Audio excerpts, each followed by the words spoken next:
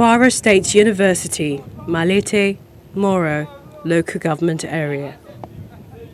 To access quality education, students from other parts of the state will no longer have to come here to study. The state government brings dignitaries to OC, the southern part of the state, to flag off the construction of 1.5 billion naira College of Social Sciences and Environmental Studies OC campus of the Kwara State University.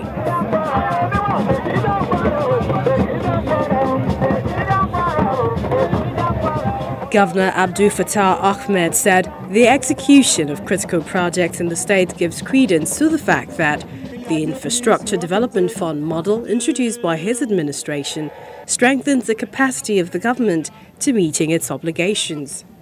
He wants the people of the state to put communal interests above personal gains in attracting development to their areas.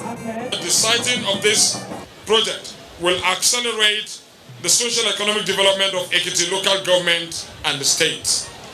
I therefore urge people of Ekiti and other communities in the state with ongoing and new projects to elevate long-term community interest over personal objectives.